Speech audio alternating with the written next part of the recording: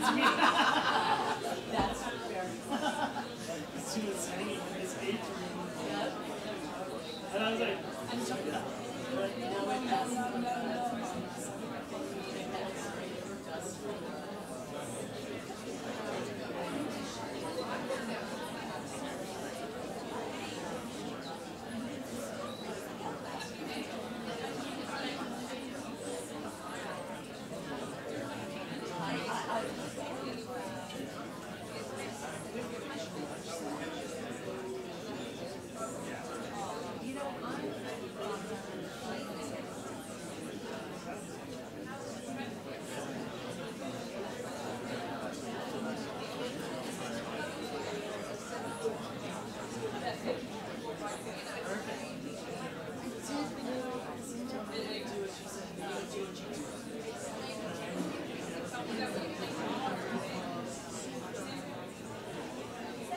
brutal.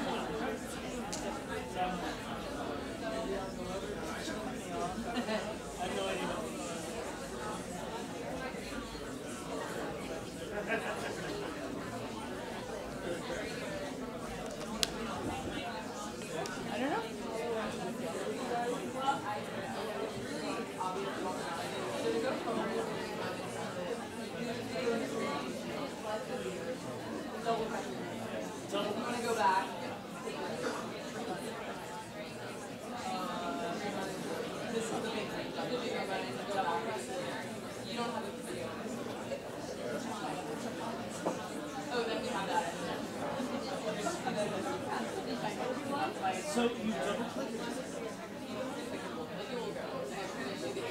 Like this is back, that's back. They can do a video that's hold it. The main thing is the big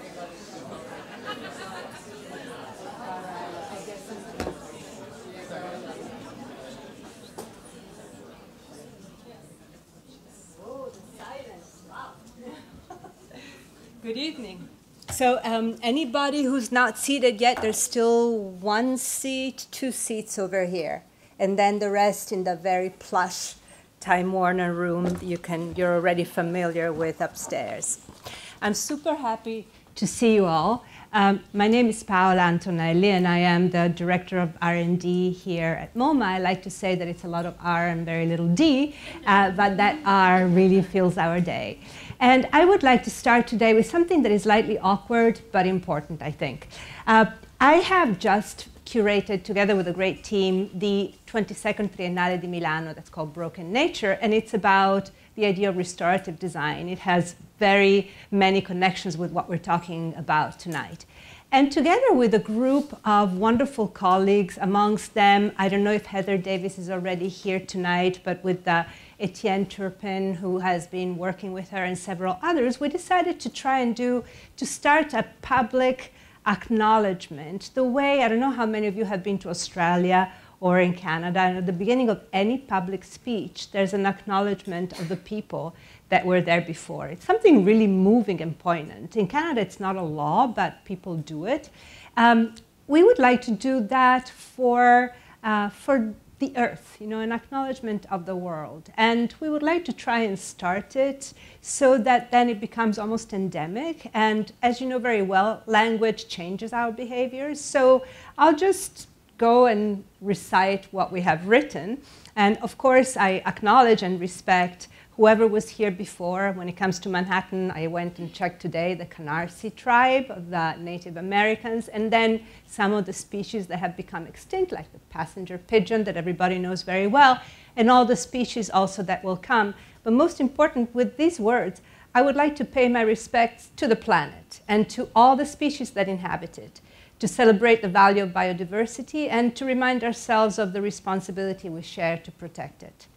And these words are just a small reparative gesture, but hopefully a powerful one, because They're the first incomplete stage of a larger project that I hope will become endemic. And so with this, I really welcome you all here tonight for the Salon, the R&D Salon on plastics. Plastics, as several of you have already told me, it's an obsession for so many of us. An obsession for those who work on it, with it, but also very simply for those who live in this world, because we have become really aware of plastics as a threat, plastics as an opportunity for better futures, and plastics also as a need to change the way we live so that in the future we will not encounter these fossils. You're looking here at Kelly Jasbach's plastic agglomerates. Kelly, are you here? Yeah, there you are. So Kelly, the artist, is here. Kelly Jasbach is also here. This is a beautiful project that Kelly started together with a geologist and an oceanographer. And they went to a beach in Hawaii where they found these actual fossils that are not fossils yet. They're simply plastic garbage that's been sent by the currents in the Great Pacific Garbage Patch that the Hawaii are at the center of, and that merged in the sand with lava, volcanic lava, and become these amazing objects that might as well be fossils of the future. And these are on display at the 22nd Triennale Broken Nature, in fact. You know, plastics is extremely important. Plastics represented a lot of progress for the world, and it made many innovations possible, especially, for instance, in the medical industry. You know, they were the beginning of, like, computers, cell phones, many life savings devices, and of course also so much great design, as we know very well. You know, we try to always keep Samantha Ozer and I, Samantha does all the research and prepares all these wonderful salons. We try to stay away from design because this is R&D, not A&D, but still, when it comes to plastics, design is paramount. And you see here some of the amazing innovations from bumpers and telephones and really great toothbrushes to new airplanes that are made of composites to all sorts of 3D printed prostheses that are at very much lower prices and available all over the world. And of course, the great design. Fashion, of course, from Salt and Pepper all the way to Miyake, and then also great Italian and Danish and American and French design, and you can imagine how much more there could be. I remember when I was a child, there was a commercial in Italy that was talking already about plastics. It was pro-plastics and was saying, imagine the world without plastics, and people were falling from their chairs, and the computers were falling and breaking. Everything was falling apart. So plastics are at the core of our life. Now, this is a dense, dense, dense slide, but I thought it was important because maybe you can take a quick picture or see it later in the R&D Salon's website. Sometimes we don't know what kind of plastics are around and what kind of polymers are around. So glossary, plastics, everything that is bendable and moldable. Polymers, really large molecules that are composed of different submolecules and therefore are flexible and very resistant. Polymers can be natural, like natural rubber is a polymer, or they can be completely synthetic. That's the molecules that we deal with the most. The ones that are synthetically obtained and that are so hard to break down and to recycle. But that said, all of these different synthetic polymers have been invented at different moments in history, have had different impacts. They have lives of their own, and they're really fascinating. For a design buff like me, plastics are a universe of delight and possibilities, horrid as they are for the environmental impact they carry. As I told you, there's a history. John Wesley Hyatt, the very first to mix nitrocellulose and camphor and create that alternative to ivory for billiard balls that won him $10,000. There was a competition at the end of the 19th century by a company in New York, and he won it with this new material that was celluloid. And celluloid remained for quite a while. It was still a semi-synthetic, semi-natural polymer. The first completely synthetic polymer was bakelite, invented by Leo Baekeland in 1907 because he was looking for an alternative to shellac.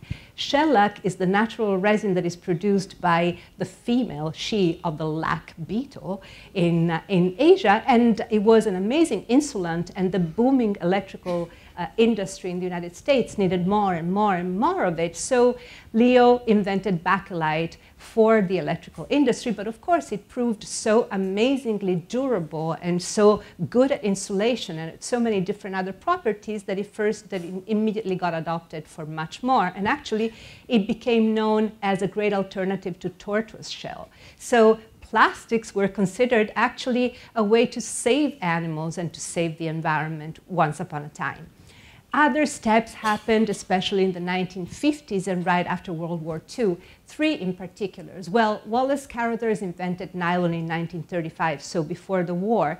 But in 1953 and in 1954, a very short distance in time, Carl Ziegler and Giulio Natta invented one polyethylene and the other polypropylene, and they got the Nobel Prize for that. So these are the big changes, and polyethylene is the basis for all the plastic bags. That's the high density one. So these are really the materials that we're dealing with so much in our lives.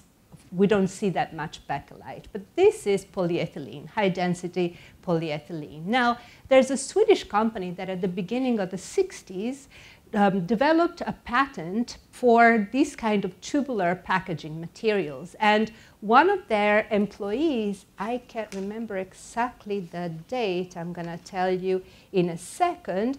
In 1965, team member Gustav Tullinsten had the idea of the T-shirt plastic bag, and he also deposited a patent for it. So it was called the T-shirt plastic bag. Some others call it the bodega bag. There's Mary Pink from Slow and Steady Wins the Race that does the bodega bag in many different materials. But so you see here, this has become the bane of our existence and a very interesting catalyst for many different discussions. Because when it was introduced in the United States in the early 1970s, people still preferred paper. And the industry really lobbied and pushed to substitute in people's minds plastic to paper. So there was an effort, as very often happens, especially in this country, because lobbying is so much more powerful here, to push consumers, another word that we might want to try not to use that much anymore, towards plastic instead of paper. Now, the importance of plastic and the consumption and production of plastics is enormous. The plastic generation is at 50 million tons, and it's mostly in China. China is the biggest producer of plastic, but also the United States manufactures and produces its own plastic. So it's really a global issue. And it's a global issue also because plastic travels, especially plastic waste travels, as we'll see later on. And it's so really embedded in the way we live, in the way we sell, in the way we package, in the way we consume, that it's very hard to even think not to deal with it. But the truth is that plastic waste is choking the world. You see here a few of the images that I'm sure you're all become familiar with, but that still, I hope, have not gotten to the point of anesthetizing us to the issue. And you see here the great garbage patch that actually was given that name by, wait a second, I'll tell you in a second.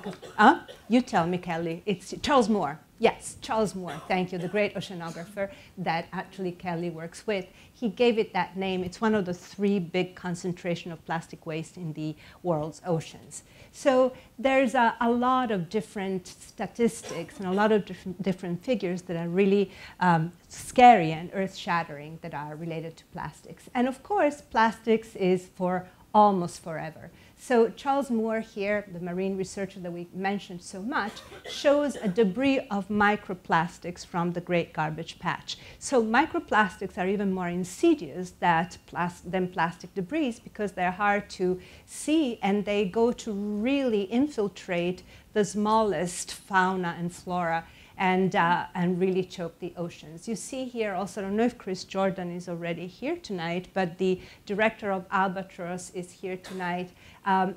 We've seen so many pictures also of birds and other mammals and fish that eat plastic thinking that it's food and die because of it.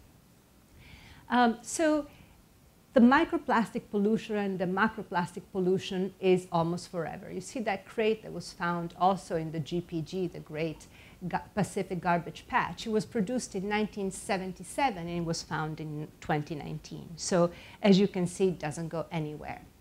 Now, recycling is really a challenge. I found this interesting notion in Samantha's research. Once upon a time, we were exporting all of our plastic waste to China because of the trade imbalance that we had, that, as you know, is so much in the first pages of all newspapers. So because of the trade imbalance, ships would come to China filled with products to sell on the American market, and then they would be there, sitting there empty, so they would get filled with plastic waste that would go to China, where it would get recycled, and it would really be, treated well in very cheap ways.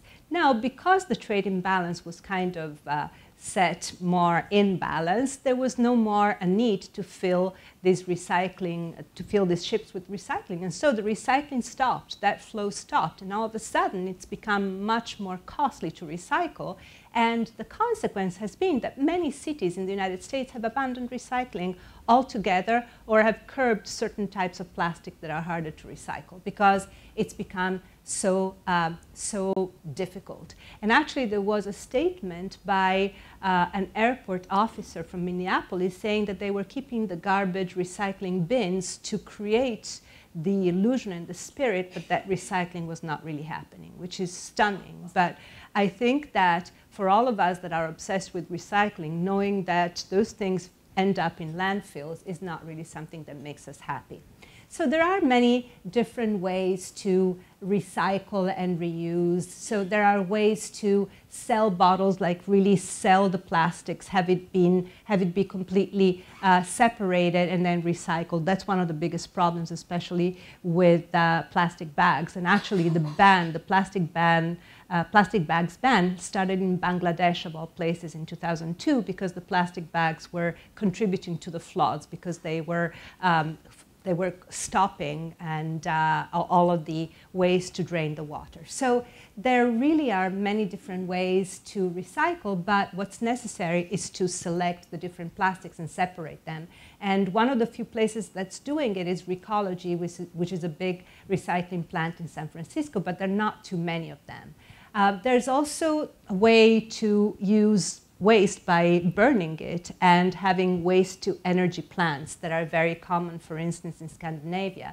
And of course, there's composting for some types of bags. So there are many different ways, but one of the most efficient ones is to make people pay more for plastics. So as simple as that. How did we stop the smoking? By raising taxes on cigarettes, and the same can happen also with plastics. Design, of course, also takes care of some of the recycling. And it's funny because you see there a page from the catalog of my very first exhibition here at MoMA in 1995. Oh yes, I've been here almost 26 years. And it was called Mutant Materials in Contemporary Design. And that's what recycled plastic used to look like. It was very confetti-strained, and it was not particularly elegant, but still people were trying. And you see here other examples of designers dealing with recycling. Dirk van der Kooi on the left-hand side takes all the interiors of refrigerators and makes them into a slur that then is deposited like toothpaste by a robot and creates those beautiful chairs like the Endless Chair. On the right-hand side, Greg Lynn altogether took plastic toys and made furniture out of it in 2008. And then there are designers like Dave Hackins that instead create kind of home recycling plants that you can make objects out of.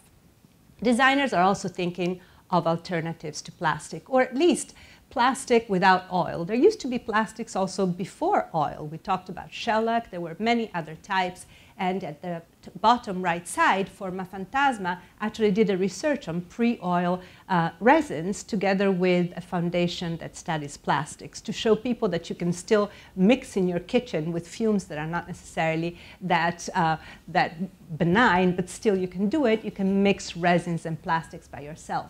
On the left-hand side is the algae platform of Atelier Luma. Algae, together with mushroom, are the heroes of the alternatives to plastics. And this Atelier Luma in Arles is developing a way to teach people all over the world to use their own algae. And as you know, algae are a byproduct of pollution, so there's plenty of them, to transform them into bioplastics that then can be 3D printed into objects that actually can be part of the local culture, because you see there also work done in Istanbul and in Cairo with these algae plastics. And last but not least, as I mentioned to you, mushroom and mycelium, especially when it comes to expanded polyurethane and the foam that's been used to package objects for a very long time. Mushroom mycelium combined with stalks and corn husks has become an alternative for packaging and also for architecture. That is the Hi-Fi by the Living that was the Young Architects Program winner in 2014 at MoMA PS1. So many possibilities and many alternatives. And tonight we're going to discuss with 5 wonderful speakers. And these 5 wonderful speakers will show us many different aspects of the issue, whether plastics are forever, whether all plastics are toxic, whether recycling is real, and what is the future of plastics in general. You will meet them as we go, but Christina Agapakis is a great old friend and wonderful biologist and artist that works with Ginkgo Bioworks, which is a company that tries to inject engineering with biology and create new materials for the future. And then we have Mark Chambers, who is, I'm always bad with titles, the sustainability expert for the City of New York, for the mayor's office. So he will tell us a lot about what goes on behind the scenes in the city. Smack in the center is my dear friend Roger Griffith, who's a conservator here at MoMA, who's seen so many of my tears over plastics objects from the 1960s that are falling apart in many spectacular ways. Then we have Marina Zerko, a great artist that just showed me these amazing books, like there's a manga book for recycling plastics that I can't wait to dive in.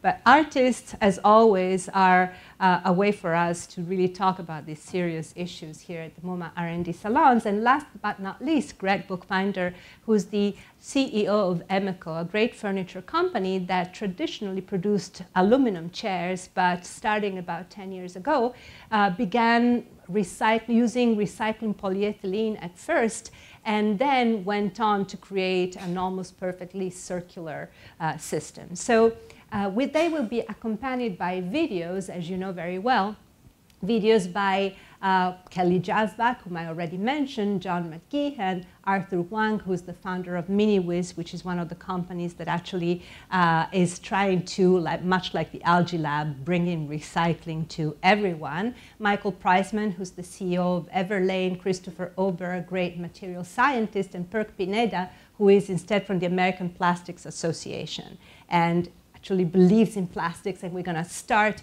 with his video. So please run the video. Thank you.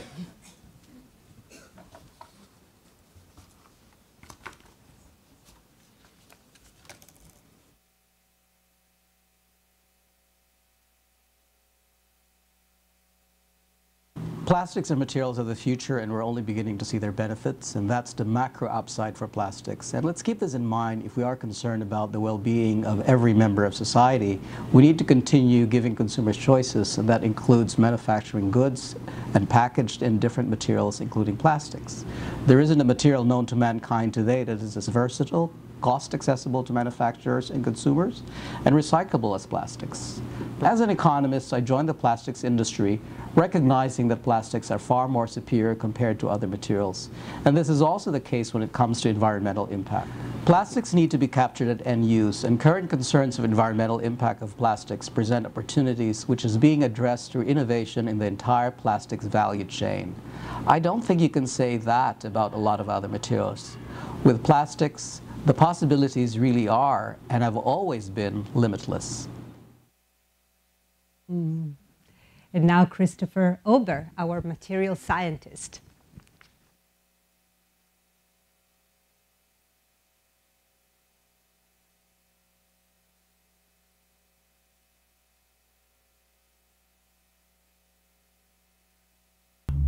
Hi, My name is Chris Ober, and I'm a professor of material science and engineering at Cornell University. I've been working with polymers, or plastics, for 40 years now, and the positive impact polymers have had on healthcare, food storage, and our overall quality of life has been positive and enormous. Like all people, I'm astonished by the discovery of plastics floating in concentrated zones in the ocean. Plastics are almost all non-toxic, but any material found in such large volumes out in nature is bound to have an environmental impact. That includes natural materials like paper or wood or plastics made from natural materials. Any solution to the impact of plastics will require all of us, the plastics industry, the user, to play a role. The technology exists for recycling and environmentally degradable plastics, and in most cases the user is the culprit in polluting the environment. But recycling is not yet simple enough for the average user to know how best to dispose of a material, and industry will have to solve that. The customer will have to commit to paying more for a piece of plastic, and we will all have to commit to these solutions worldwide, since the problem is global. There you go, Chris. Christina, can I please call you to the podium? Thank you. Thank you so much. Oh. It's such a pleasure to be. Oh wait, I should do this. You can take an ice cream. Oh, this is okay, I think. Yeah, okay. Thank you so much. It's really a pleasure to be here. I think, as Paula said, we're here because we're obsessed with plastics, but I'm obsessed with bacteria. I want to introduce you to two species of bacteria that I think will show you a little bit about why I'm obsessed and give you a sense of where I think bacteria will be in the future. Because I think that bacteria and biology more generally shows us a path for how we should rethink design and technology. Because bacteria can do things that we can't even come close to. Eginga will believe that biology is the most spectacular technology on the planet, and that we have a lot to learn from bacteria. So this is Cupria vitis necator. I'm not sure exactly how to pronounce it because when I was in grad school it was called Ralstonia eutropha. It keeps changing its name. It's a really, really interesting bacteria. It was first isolated from sludge. It's like pond scum or something, like a pond scum, like swamp bacteria. But it does something that we are dreaming of being able to do with our own technology, which is it captures carbon dioxide out of the air and it turns it into plastic. It produces PHAs, polyhydroxyalkanoates. They're natural polymers that they produce naturally. They're kinds of plastics that have a lot of different properties. How you treat the bacteria differently, they'll make different kinds of properties. There's another bacteria. This one is called Ideonella sakaiensis. I also don't know how to pronounce it exactly. It was discovered pretty recently outside of a plastics recycling factory in Japan. And what's really special and interesting about this bacteria is that it actually can do the opposite. It's adapted to break down plastics that people thought previously were not biodegradable. So it can take some of the polyethylene terephthalates, the PET plastic that was being recycled at the plant that it was outside of, and actually you can break it down and use it as its sole source of carbon. So that's what I think makes bacteria really, really spectacular, this ability to adapt, to evolve, and to be able to do things that were not thought possible before because of this power of evolution. And so that power of evolution, the ability of bacteria to do spectacular things, around the same time as people were first discovering and developing these plastics, those 1950s, mid-century, we have so many new kinds of chemistries and new materials and new things that chemistry could do. People were also noticing that there were bacteria that were evolving to be able to break down these previously not discovered molecules before. And so they were like, great, we can just throw it all out in nature and bacteria will figure it out. And they called it the principle of microbial infallibility, this idea that bacteria would just figure it out. So I have some opinions about this, I'll get to it later. But I think that this is, it's important to think about, and I think it brings up sort of three important sort of facets and aspects of bacteria and plastics that I want to talk about. One is evolution, the other is design, and the other is systems. So evolution. So the principle of microbial infallibility, that's the sort of mid-century way of saying life finds a way. And I think the way that life finds a way is actually particularly interesting. And as a biologist, as a biochemist, it's something that I've spent a lot of time thinking about. And now as a biological designer, wanting to design with biology, understanding how biology designs, how biology evolves is really important for us to be able to figure out new pathways to do materials and new ways of degrading things. And so Stephen Jay Gould, a famous evolutionary biologist, he wrote this when he was talking about the methods that evolution used to discover new pathways. So he writes, organisms have no equivalent to currency for acquiring something truly new. They can reconstruct only from their own innards.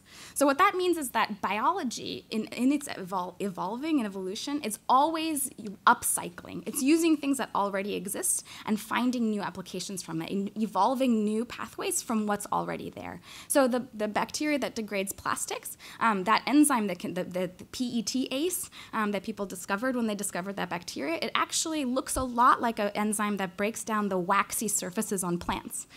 So the same kinds of things that can sort of chew on long polymers evolved slightly different behavior to be able to degrade another kind of material. In biology, sometimes we say that they're promiscuous, which I also kind of have problems with, so I like thinking about it. This idea of upcycling, the sense that you can kind of take from what's there, draw from that to find new ways when new problems arise. And so that's really important to us at Ginkgo when we're thinking about design. So Ginkgo Bioworks is an organism design company.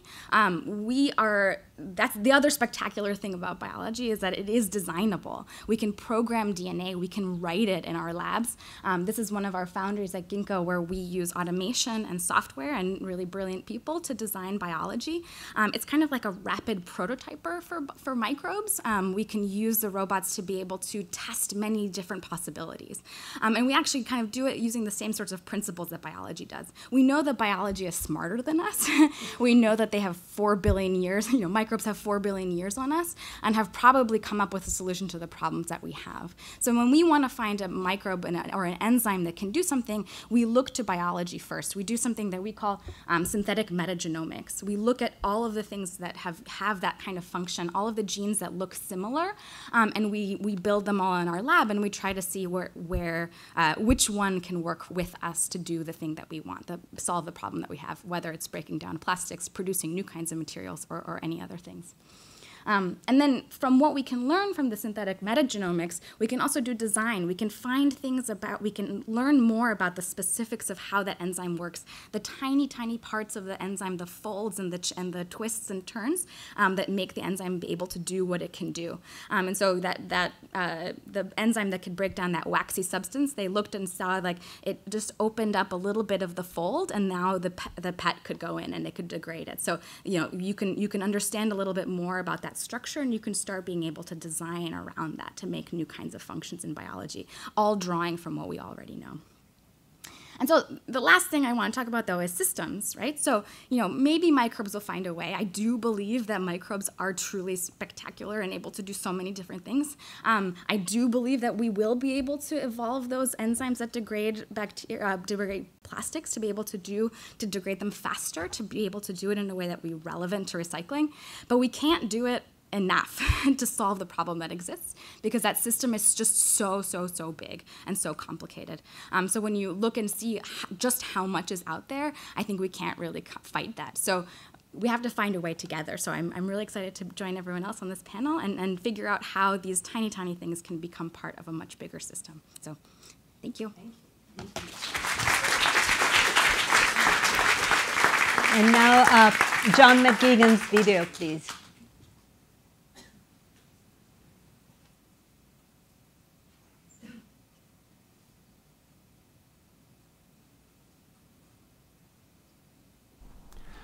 Up to 12 million tons of plastic waste enters our ocean every year.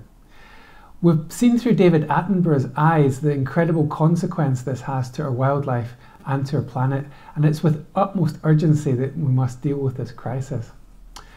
We've been looking to nature for a solution, and incredibly, in 2016, a Japanese group discovered a bacteria that was living in a plastic recycling dump, eating its way through plastic. In our lab here in Portsmouth, we've been analysing this enzyme and improving it so that we can use it for recycling. The idea is we collect the plastic waste, we add the enzyme, it breaks the plastic into a clear solution of monomers that then we can reuse to make plastic or reuse to make better plastics. This would create a true circular economy. There's a long way to go, but we're hopeful. Roger Griffith. You can use that if you want. Yeah, of course. And you can use a clicker. Can everybody hear me? Yeah. So when Paula invited me to speak here to this evening, I had a little trouble trying to come up with what I wanted to talk about. There's many things in my job as a conservator here at MoMA.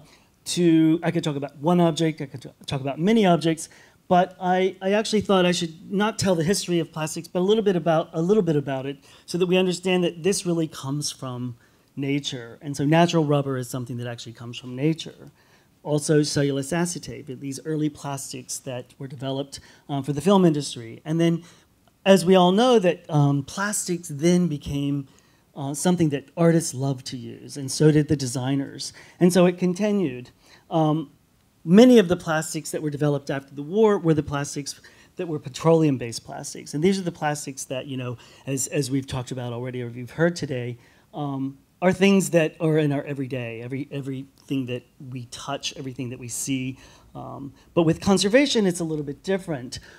Here's an image of an exhibition that's currently on view, so if you have time, you have one more week to see this show, The Value of Good Design by Juliet Kitchen and Andrew Gardner. And if almost every single object in this design show, which a lot of it starts from post-war until most of the post-war designs, have some plastic, whether it be an adhesive or a laminate, or you can think about your own car, how many plastics are in them. And these are some of the challenges that we as conservators are faced, you know, to take care of these objects, because my job as a conservator is to be the caretaker of these objects. But I wanted to back up a little bit, and Paula's already mentioned this exhibition that she did in 1995, and this was an exhibition that sort of changed the course of my career as a conservator, because in the summer of '95, I was preparing to go to London to study at the Royal College of Art, and my objective was to become a conservator of furniture and objects, basically more of a generalist. But after this exhibition, Mutant Materials, I decided I wanted to focus on modern and contemporary.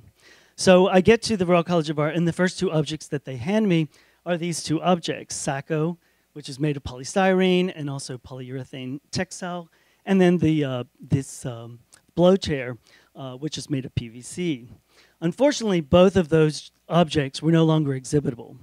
So I decided to write a very short paper called the two pooped out pop chairs that were in the Victoria and Albert Museum's collection, which, had I known this was going to catapult my career, and it's still to this day, people still contact me about this very tiny article, because these two objects that they handed me, the very first two objects, were no longer exhibitable. They're now in the storage of the Victoria and Albert Museum, living in their sort of coffins, as it were, not exhibitable. As I mentioned, I'm a conservator here at MoMA. We are very fortunate to have a beautiful lab that we get to work in here at MoMA. And so I wanted to just show that these are some of the, again, objects that I deal with every day, and you can just look at this one image, and you can see there's plastics almost in every single object. What is a conservator? What do I do? Well, I'm a caretaker of the collection. So my job here at MoMA is to try to preserve those objects. So a little bit differently from some of the other speakers here tonight, I have a very narrow view. My objective is to keep these objects, to try to keep them and make them exhibitable for as long as we possibly can. But one of the ways that, or one of the things that's important, is we have to understand the material. We have to understand what we're working with. And so matter or materials is something that's very important to us. And that became sort of my focus, as I said early on. I wanted to just show you very quickly some of the plastics that are in MoMA's collection. Here's a work by Antoine Pevsner, all made out of cellulose acetate and cellulose nitrate. I want you to note that when he chose this material, it was because of its sort of transparency. And as you can see, it's now opaque and sort of yellowed. The same with Ava Hess's Repetition 19. This is glass reinforced polyester. The same thing. When she made this, they were much more transparent. And some of that degradative, when things degrade, they change in their sort of view. And that's what's happening here. They're becoming more opaque. Unlike Matthew Barney, who actually employs a conservator sometimes to help him choose materials. And this particular piece is made from a copolymer called polycaprolactone, which he sometimes refers to it as self-lubricating plastic. Also, the helicopter that hangs in the museum is made of acrylic. We also have Shiro Kuramata, who also uses acrylic. And then Japanese textiles also using synthetic textiles. We have a large collection of textiles in the collection, which also have polymers as well. But as my job, as I told you, as a conservator, I have to take care of these objects. So this is me working on the Rachel White Reed water tower that's on top of the building. A lot of our job is really about maintenance and storage. This is something that we talk a lot about as a conservator. Another object that I recently helped restore for the Yugoslavian Architecture Show last year was this K67 kiosk by Sasha Matstig. And so this is a glass reinforced, but in this case it was more about sort of bringing it back as best we can, restoring it so that it looked like it did when it was first made. Another piece that I really adore is a piece that I sort of stumbled upon during some in storage was this prototype that was made as an auditorium chair for the 1939 Godwin Stone building, which had a mechanical damage where somebody obviously had sat in it. So we decided to do a replacement. And then as we're going to talk a little bit more later about these degraded plastics, I just wanted to show one quick image of sort of some of the pieces in MoMA's collection that have degraded beyond their exhibitable, so that it can no longer be exhibited. And on the upper right is a pair of goggles that has some polyurethane foam around the top. And polyurethane foam is one of those plastics that really doesn't hold up well, and it's something maybe we'll talk a little bit more about in the panel. But I wanted to leave you with something that I happened upon while I was on a sabbatical in Japan. There was an artist by the name of Jürgen Lehl. He had an exhibition at the 21st Century Museum where he uses found plastics. Jürgen was a designer who happened to have a place in Okinawa, and he started to notice, again, part of that sort of swirl of garbage in the Pacific was washing onto the beaches. And he was very sad that, you know, this was happening. So he decided as a designer to start collecting it. So he started collecting it and making design objects with these found plastics. And so I'm just going to leave you a little bit with a short film before he died that he made, just a tiny clip about what he says about these things that he's found.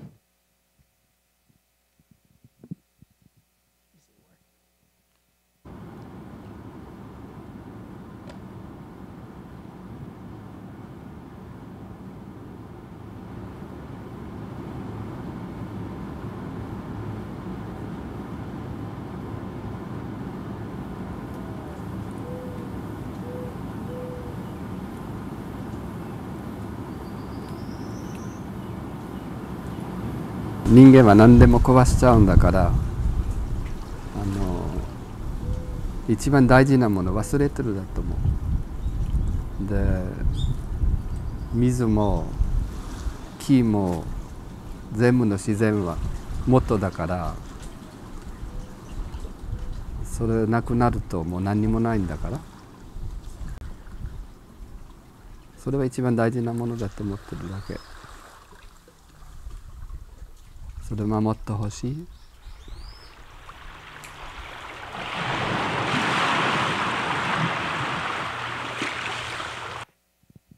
Thank you. Thank you, Roger. So now we have Kelly Jazzback's video, please.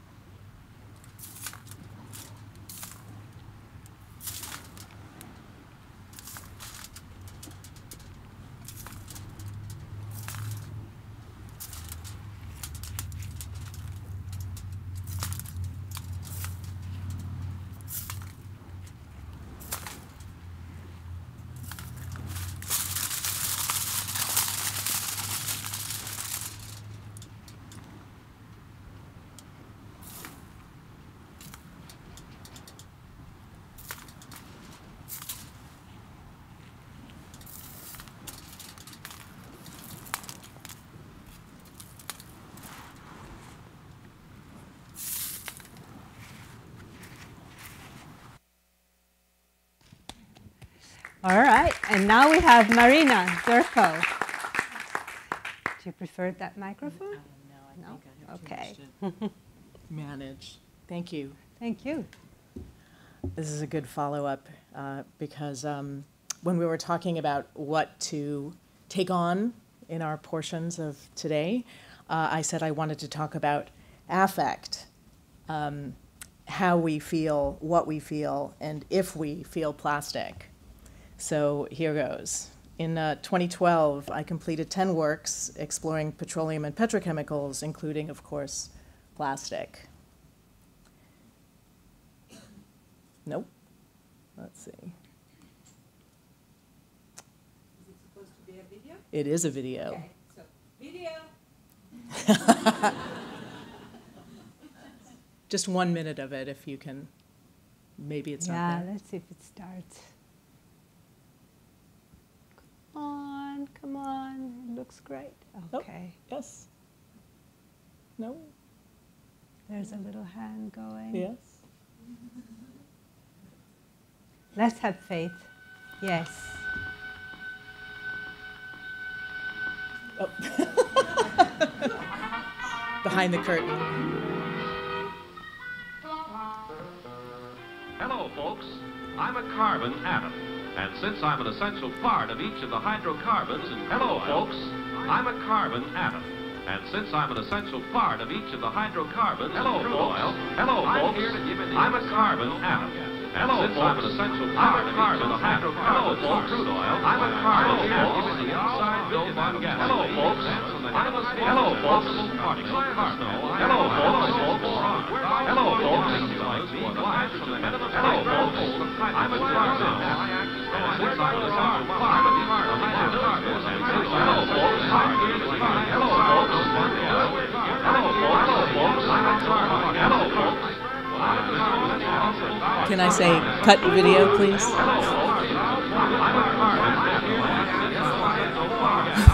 You're stuck with this now. Oh, that's the reality of plastic right there.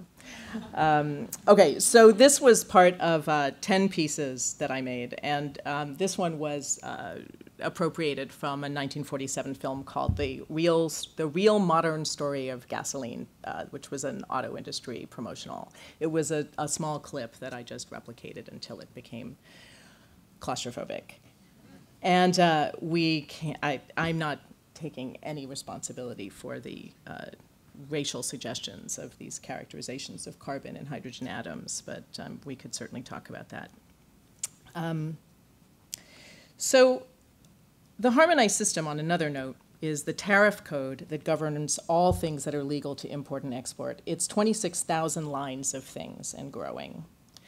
I edited a book by the same name in 2016 in which all of those things were alphabetized instead of categorized. And that creates a kind of a concrete poem out of these 26,000 things. And then I invited a dozen artists, writers and artists, to choose a particular line of code and offer a brief commentary. So on this next slide, you'll see sample images, sample pages from the book, and I'll read one of the authors, our very own Heather Davis, who I hope is here. There is no ocean. There's water and salt and microbes and bacteria and container ships and human bodies and fish and plants and car parts and lighters and toothbrushes and persistent organic pollutants and sharks and pesticides and paint and mollusks and coral in aqueous medium. Some of the things dissolve or will dissolve. Some do not. The ones that do not are sometimes called hydrophobes. These are the molecules derived from oil that become your comb or water bottle or tight jeans that make your ass look good. They hate the water. They are not watery beings, and because of that, they will continue to persist for an unspecified period of time that we sometimes call in perpetuity at the bottom of this aqueous medium. So plastic is only one facet of our entanglement with material, the moving firewall of stuff that we extract, make, move, and discard. The Harmonized System book was part of a larger project called More and More, The Invisible Oceans, a project whose intentions included making visible the slithering, unstoppable force of logistics, the global mechanism by which we make and move this firewall of stuff. The installations feature objects that represent major export major exports from port nations. These objects are rendered in 3 different materials. Generic 3D models are 3D printed in standard plastic filament. Then a mold was made from which one version is cast in gypsum, and the third version of the object is cast in mycelium and coffee husks. Each cast further closes a supply chain.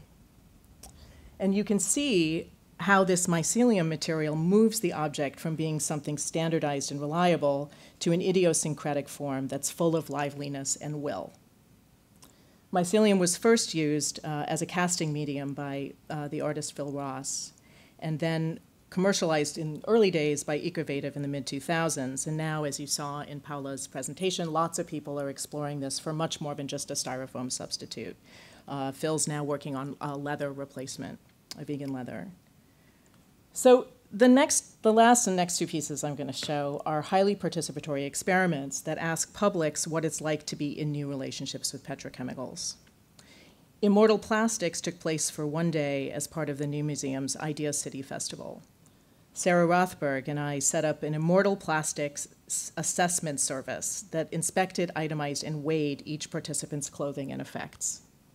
Their belongings were placed on one side of a balancing scale, and in the case of intimate items, weights were used instead. The other side of the scale was filled with an equivalent weight of plastic pellets. So here are some of the results. Participants left with their itemized petrochemical receipt and were offered a jar or jars of the equivalent weight in plastic. As you might imagine, most people declined to take the jars. Landfill Club was an initiative over 3 months to build a social sculpture with students at Baruch College. A cubicle on each floor of the library got populated over time with plastic waste that was set on cardboard plinths. Ben Kaufman and I held workshops with 150+ students, creating an open-ended labeling system for the plastic pieces each student brought in. We did Landfill Club again at a Literature, Science, and the Art conference in Milwaukee, and it worked equally well with theorists. The thing about the students was, when we say we really can't say we, because there is still a tremendous disconnect with plastic. And I went back at the end of this 3-month period, and many students cursed me for, they just couldn't view plastic in the same way, because now they felt like they had actually encountered it. So to wrap up, a brief, I'm going to give my last 30 seconds to George Carlin, the really immortal George Carlin. That is the end of the show. So I'm just going to read quickly a video. We couldn't download it, so it's just a great place to leave this. The planet will be here for a long, long, long time after we're gone, and it will cleanse itself, because that's what it does. It's a self-correcting system. The Earth will be renewed, and if it's true that plastic is not degradable, well, the plastic will simply incorporate plastic. The planet will simply incorporate plastic into a new paradigm, the Earth plus plastic. I'm going to leave it at that. Thank you. All right, now we go with Arthur Wang's video, please.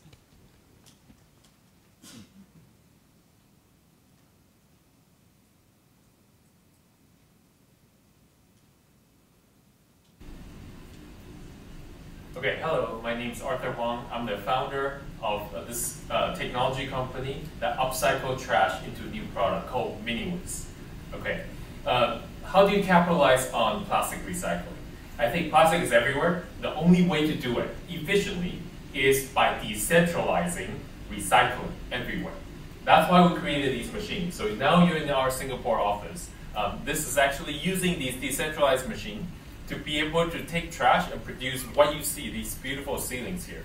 Okay, and you can take all the leftover ocean plastic waste, mix or ideally sorted, and we can create value by working with local artists and to create beautifully designed product with 3D printed tools.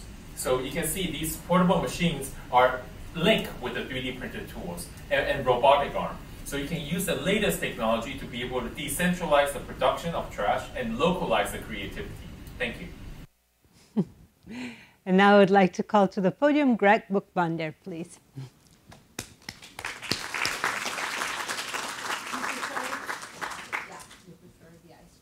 Is it on? Yeah. Okay. Hello. Boy, it's a pleasure being here today. I'd like to tell you a little bit about my journey and how I got into plastic, and it all started with this chair. It's the Navy chair. The U.S. Navy back in World War II, they needed chairs on ships that were lightweight because ships, everything above the waterline causes a ship to roll. They needed something fireproof. Any fire on a ship is lethal. They needed something non-magnetic so it wouldn't affect the instruments. They needed something that would be non-corrosive for the salt air. And most importantly, they needed something super strong so the big burly sailors couldn't destroy it. Well, Emeco worked with some scientists and engineers at the time, and they came up with a solution that was so robust and so strong, it was used for all warships. I don't know if a film goes on here. It will happen. As you can tell, it will Okay.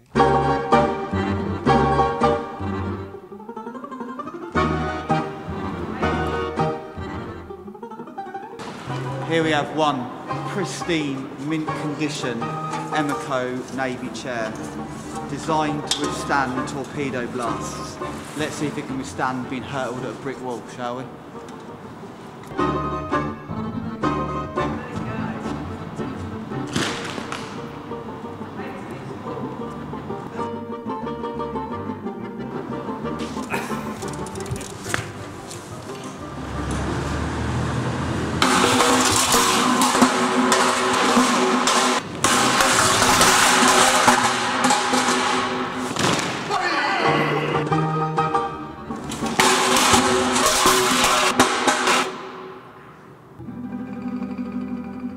So there we go. After throwing the chair against the wall about 50 times at huge velocity, it's still in pristine condition. A few minor scratches here and there, one chair leg minus, but apart from that, still nice. And remember folks, do try this at home.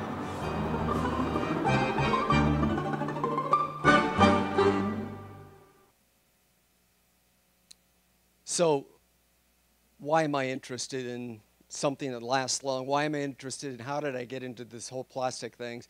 I grew up in Southern California, and I spent a lot of time in the ocean, and I've done a lot of sailing, and it really concerns me when it rains in Southern California.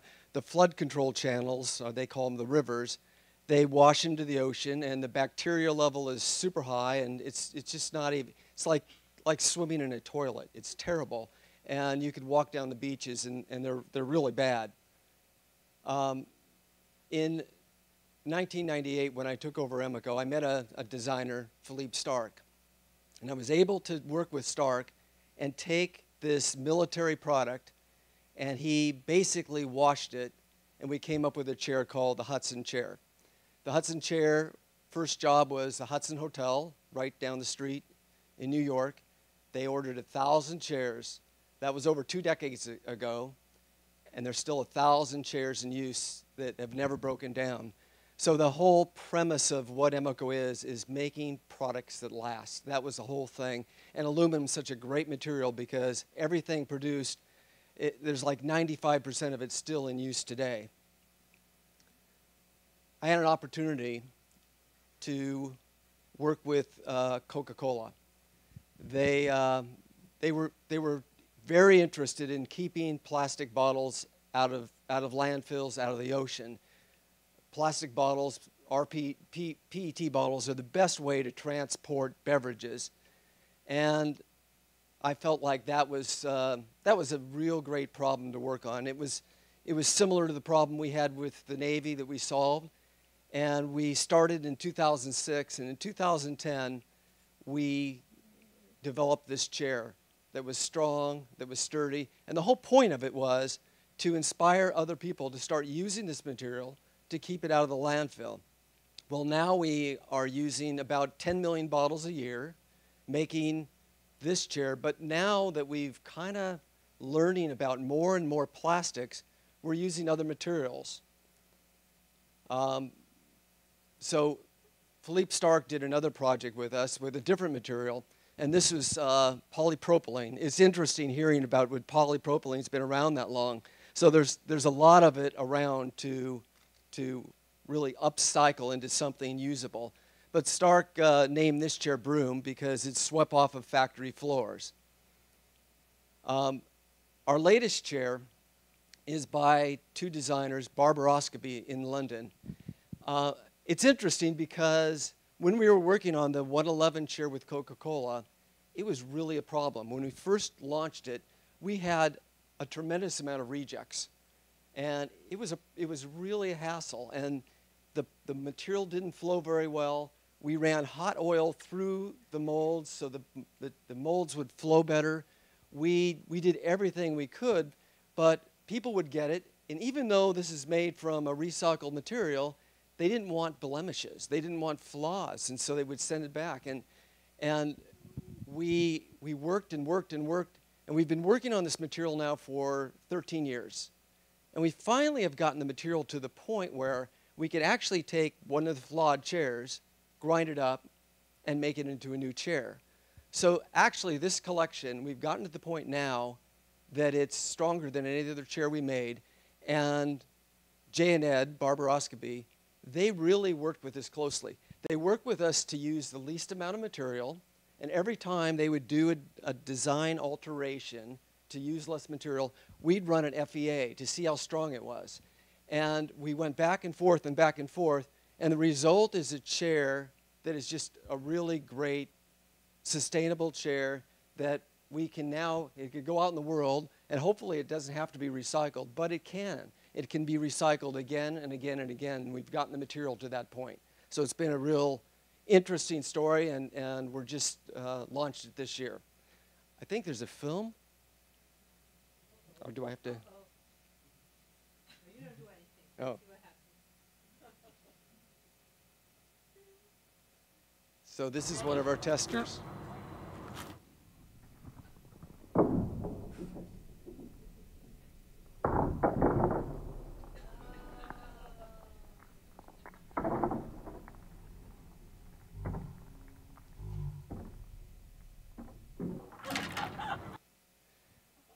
So again, everything we do is from our history, from the aluminum chair. We try to make everything. And to us, the most important thing we could do with any plastic we use is to give it the longest life possible.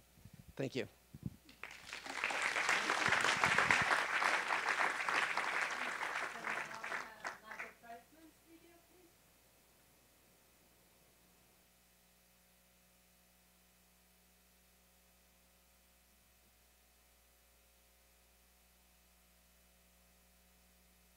When we first walked into our factories 8 years ago, the thing that was so obvious was that every single product that came out was covered in plastic. And it's then that we realized that as companies, we can have a huge impact on the overall plastic supply chain, both from doing the right thing and then influencing our customers. So from that end, I really believe that every company has to do its part and look across all of its production and usage and figure out ways to reduce. The number one thing we can do is say no to plastic. The number two thing we can do is, for all the plastic that we use, make a commitment to remove virgin plastic from the supply chain. We made that commitment last year to remove 100% of all virgin plastic by 2021 in all the apparel we make, the bags, everything. And I'm happy to say that just 9 months in, we're 50% of the way there. So it is easily achievable, you just have to commit. And I think everybody owes that to the planet. And I would like to call Mark Chambers, please. Which microphone? I'll stand over here. My cup is going to slide down, so I'm going to try to get it to stay there too. And I'm just going to talk to you guys. I think that part of my job is just to do that and to kind of demystify a lot of the work that our city has to do in aggregate. So let me start. My name is Mark Chambers. I am the Director of Sustainability for your great American sanctuary city that is New York. And in that capacity, it's my job to to paint a very clear picture of what New York needs to be the next 5 years, 10 years, 50 years in terms of our relationship to our home planet. And it's also my responsibility to use policies, to use programs to be able to give us guide points and kind of like a guiding light at each step along the way. It's also my job to ask a lot of questions. And in particular, as it relates to this conversation tonight, there's a question that we have to ask ourselves about, our relationship to waste. How do we change that? How do we move away from this notion of planned obsolescence? I think a lot about the fact that we, everything from the cell phones in our pockets, the glasses on our face, the clothes that we wear, they're often designed to be used once or used very infrequently and then thrown away, and kind of giving us this false illusion that that is an option for us. And of course, in a city of 8.6 million people, it's really the scale that matters. I meant when Christina was talking earlier about the fact that this bacteria and these small organisms have such a large potential, but the scale of the challenge is so dramatic and so daunting that we need systemic change in order to be able to truly address this. Let me give you an example of scale. So each one of you in here, you're responsible for about 750 pounds of trash a year, right? So in aggregate, back to the 8.6 million people of this city, that's about 10 billion pounds of plastic bags each year that you guys are responsible for. It's about 36 million pounds of plastic cutlery, those single-use plastics that we talk about often. In a city like this, that ultimately ends up with us being able to account for over 150 million pieces, like small pieces of plastic that end up in our waterways. 618 million plastic bottles per year are used in the city. About 77% of those end up in the trash. So it's a daunting scale for what our challenge, and there's a common denominator for what's happening here. 99% of the plastics that we're dealing with in New York City are derived from fossil fuels. So and the idea that when we looked before at some of the presentations about the changing from non-oil-based plastics into plastics, it didn't happen by accident. That was a very intentional decision to be able to move us systemically away from alternate options and into a system in which we would be more and more reliant on fossil fuels. That convenience has a consequence. And for us, it's important to be able to unpack that consequence every single day and come up with solutions that all of you can benefit from.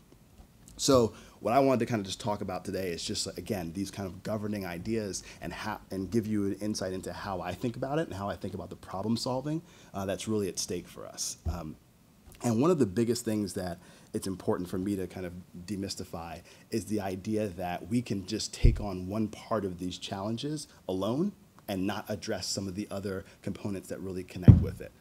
A lot of you have, you'll hear conversations, whether it's nationally or locally, about people pursuing the Green New Deal and looking at different aspects. But there's an important part of it. The important part of that conversation is that we are moving to a place where we know that each and every one of you has to bend your skill sets, your artistry, your work kind of ethic towards working on the climate crisis. That's a given. You're going to have to bend it in some way. So we know everyone has to work on the climate crisis. The question is, can everyone work on the climate crisis? And so one of the challenges and one of the things that we focus on is being able to unpack that. So one of the biggest parts that we also have to take on is the social infrastructure that allows all of New Yorkers to be able to actually contribute and take part in this great generational challenge that is facing us and facing our species. So three ways in which you can kind of think about climate actions a little bit differently. And this is the way in which I often talk to large groups about this is universal pre-kindergarten. A lot of people don't think about that as a climate challenge. But the fact that we are moving in a place where 3-year-olds and 4-year-olds all throughout our city, by a matter of right, can have access to young early education means there's a lifetime of learning that's going to happen with that, and we're going to need them in 20 years when the true impacts of a dramatically changing climate are something that we hopefully will have made strides on, but otherwise we're going to need them to be effective and large contributors to our city and to our response. Looking at again, universal health care for New York City? How do we kind of address the fact that like 600,000 New Yorkers don't have health care insurance? You know, being able to effectively create the connection between your ability to thrive as a New Yorker and your ability to contribute to this challenge is incredibly important. Last one on the social infrastructure that I'll mention is, again, doesn't seem like a climate impact or a climate strategy, but ID NYC. The fact that if you are 10 years old or older in New York City, regardless of your documentation status, you can get an identification. An ID that gives you access to museums, libraries, an ID that gives you access to being able to work, to being able to access to other healthcare. Those are the things that make you a New Yorker, and we need everybody on this. Behavior change also becomes a really critical aspect of how we are able to move people forward. We have a large program in New York City called Green NYC. It's our behavior program and how we kind of push information to all of you about different day-to-day things that you can change to be able to contribute more, and not just about recycling, but about some of the values that you actually need to take to be able to make those decisions. Recently, we launched a huge program called Bring It. And many of you may be familiar with it, maybe not, but we did a partnership with Swell water bottles. And last fall, we handed out a reusable water bottle to every single New York City public high school student, all at once. We did it in like 3 days. It was incredible. So 320,000 reusable water bottles were handed out to every single New York City public high school student. And what it does is that it doesn't just say that here's a thing that you get and you can kind of have fun with it. It sets off a pattern of behavior. You know, if those young New Yorkers, soon to be voting New Yorkers, if they take that on and they kind of move through their adult lives, being able to reuse water bottles, not taking on single-use plastics, that's 54 million water bottles, plastic water bottles that get displaced from entering our landfills, entering our water stream. You know, these are the type of systemic change that we have to think about in the ability to kind of leverage all of our creative power as well as the private sector to be able to achieve. We talked a little bit about the role before of, again, big changes here and where we can find ways to help all of you. One of the biggest ways to help is through laws and to making sure that we are actually taking all the values that were expressed in everything we talked about tonight and actually putting them into effect. That's why in January 1 of this year, single-use styrofoam was banned in New York City. That's why last month, finally after 2 years of kind of work with the state, plastic bags are banned in New York City. That's why we also announced an executive order in which now New York City, and I was talking to a few folks about this earlier, through our city government, through hospitals, through schools, and through jails, where the largest amount of kind of single-use products are used for food distribution, we announced an executive order. We're going to phase all those out. Within 120 days from that order, each of those big entities are going to be developing plans that will systematically get rid of single-use plastics throughout city government. And so it's part of those large efforts that don't just give an example for all of you, but it also responds to the demands that a lot of you have made, and it gives examples to other cities. So part of what we have to do is de-risk this work for other cities to make sure that they can effectively move us forward collectively. And lastly, back to the notion of the fossil fuel industry and how a big impact it is. It's important that we also kind of go to the source of this and demand accountability.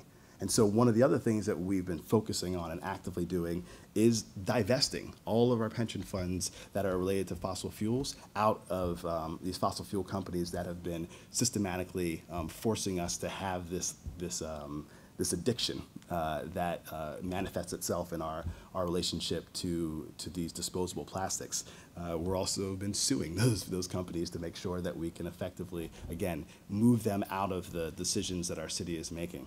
And the last thing that we're doing is taking on another kind of tactic around extended producer responsibility. And that's just making sure that producers of materials that use these plastics embed within the products and the value structure of their businesses or organizations, their products, the ability for those to be taken back, recycled, and put back into the value chain and into the circular kind of economy of those products. It's important that we shift away from all of you just having your individual responsibilities to making sure that we are holding large entities accountable and making sure that they are no longer giving us products that we can't recycle. Like, we can no longer make things that we cannot unmake.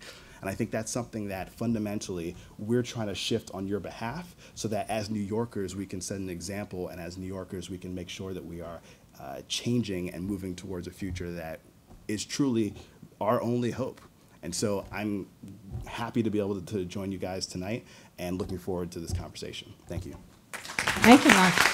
So I would like to invite you all to come and sit with me. I'm going to sit here. You all sit wherever you want. You have nice glass bottles of water there with you.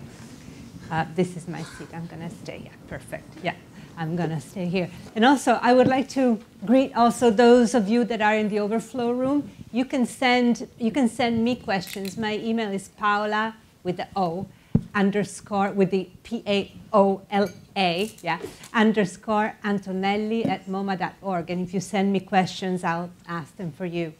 What a wonderful tapestry of different outlooks and relationships with plastic we've had here. It's really quite amazing. But before I start asking other questions, I would like to ask Mark something. We talked about education, we talked about changing behavior, we talked about legislation, but the big question is, what do we recycle when we recycle? You know, what's the truth about recycling? Because I think many New Yorkers wonder. So I think you start talking and then they go on. Yeah. Okay, can you hear me? Okay. So the truth is that, especially, I mean, this is a regional kind of question, right? In New York, for the most part, every plastic that you have and will use in your day-to-day is recyclable here. You know, we have the ability to be able to collect and take it to our SIMS facilities and be able to, for the most part, separate them and recycle them. One of the biggest problems, and we talked about this a little bit earlier, is where it comes to some of the disposable plastics that we use on a regular basis, the small ones, the forks, the straws, the little pieces that we don't give a lot of consideration to, they're just so small that they often fall through the systems that we have, the large machinery that we have to capture recyclables. So they don't end up getting captured in the way in which we need. That, in addition to the fact that people don't often put them in the right place. And so part of what we are kind of committed to is acknowledging that, yes, the systems are in place. Yes, we functionally can take every one of the plastics that you'll use in your day-to-day and recycle them. But getting them from your use into a facility and being recycled, it requires a larger effort that is not just about individual responsibility. There has to be something bigger. Thank you. That explains it. Christina, biopolymers, we're all looking at them as like the hope for the future, and biopolymers is such a gigantic also category of polymers. What do you see as the most promising ones when you see something like the algae platform, and they said you have 3D printing vessels or objects with algae? Which ones do you think will have more legs? Well, that's an interesting question.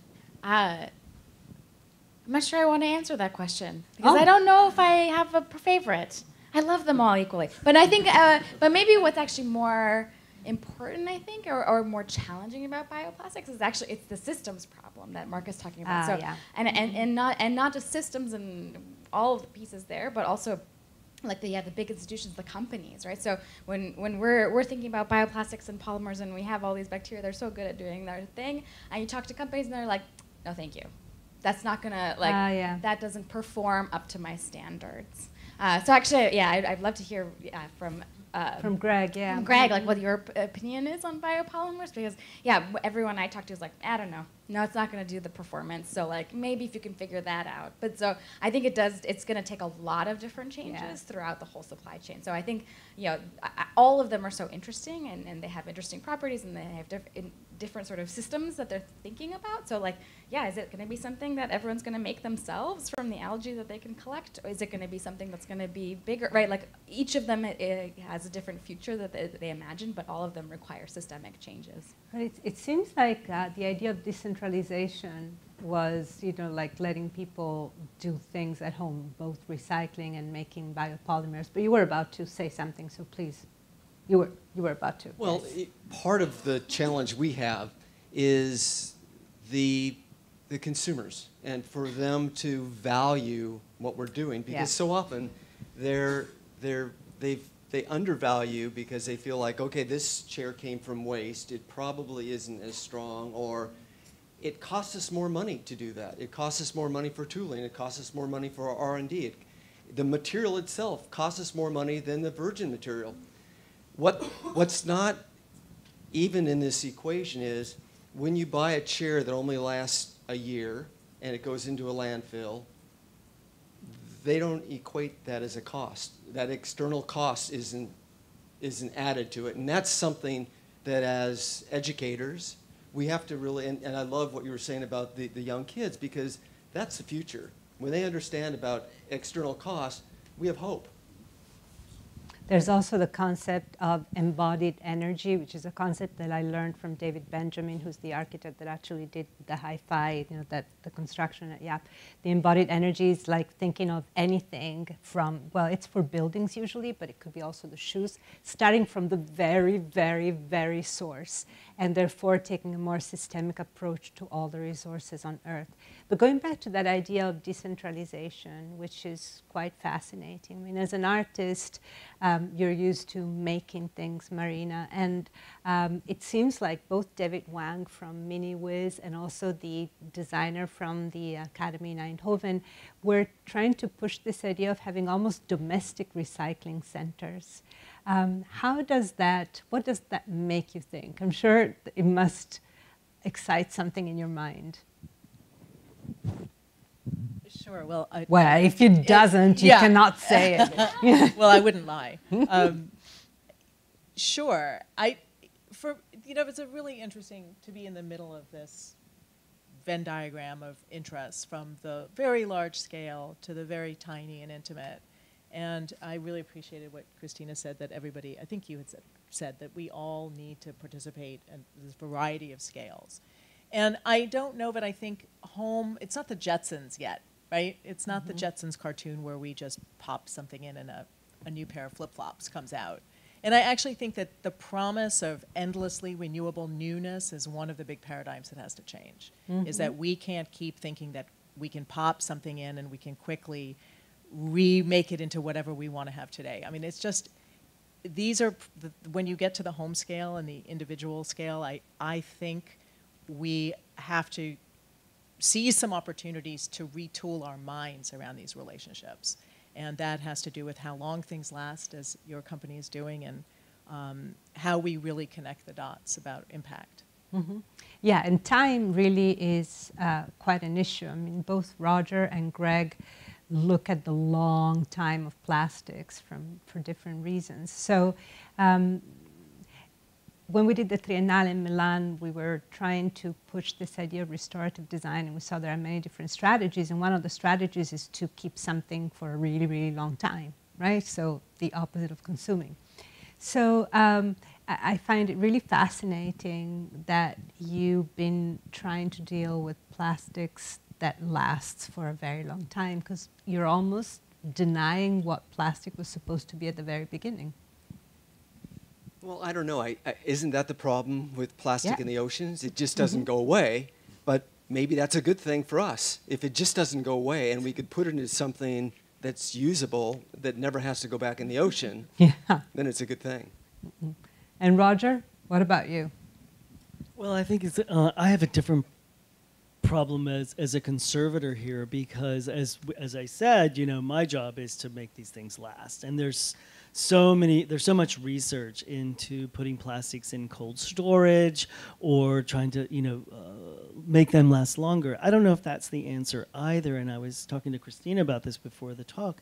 A lot of these plastics, some of them are going we're going to lose them as art objects, especially like the early plastics that are made from more organic, natural materials, and we just have to accept their death as well. And it's something that... Well, it's hard. We were talking about it before. There's this chair that I love, the Gunnar Agar Andersen chair, 1964, this blob of self-skinning polyurethane that is just like falling apart.